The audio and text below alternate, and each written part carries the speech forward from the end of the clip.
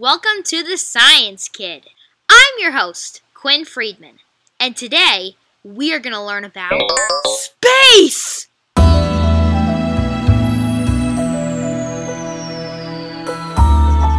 not going to learn about the entire universe because scientists don't know much about it. We're going to talk about a familiar part of space, our solar system.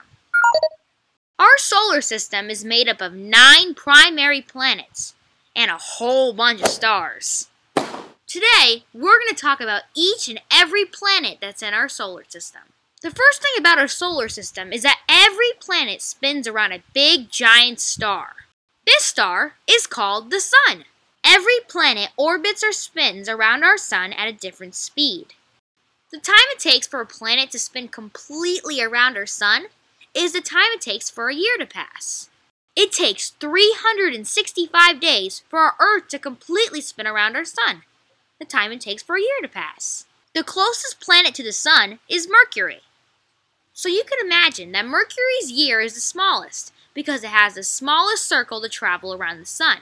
That means more birthdays and definitely more parties! What?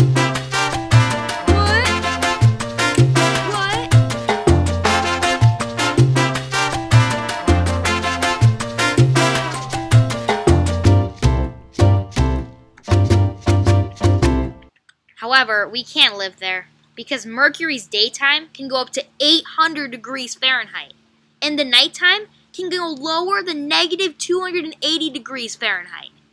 Brrr! The second closest planet to the Sun is Venus. Venus is almost the same size as Earth, so maybe we can live on it. Nope.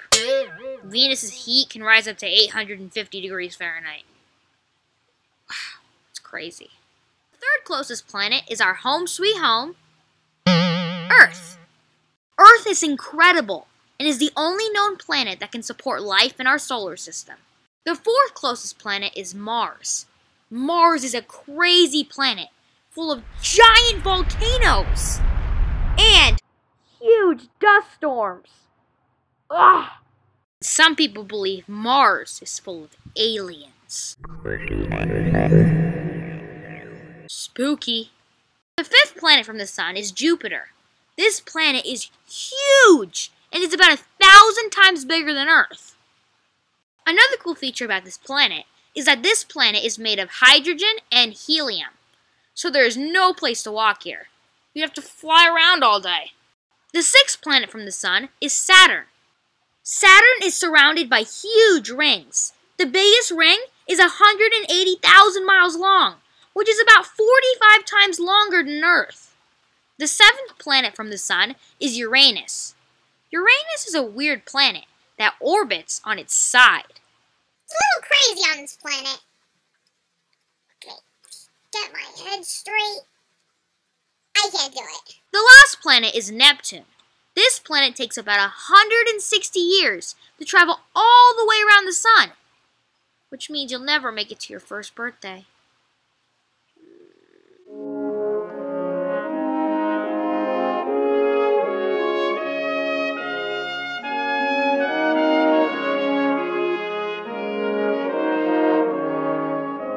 There is another object in our solar system.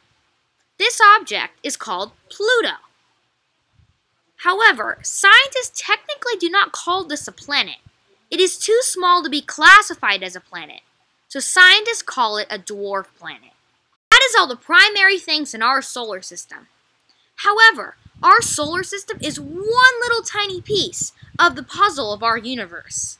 Scientists are still exploring outside of our solar system and are making extremely cool finds. I hope you guys enjoyed this episode of The Science Kid.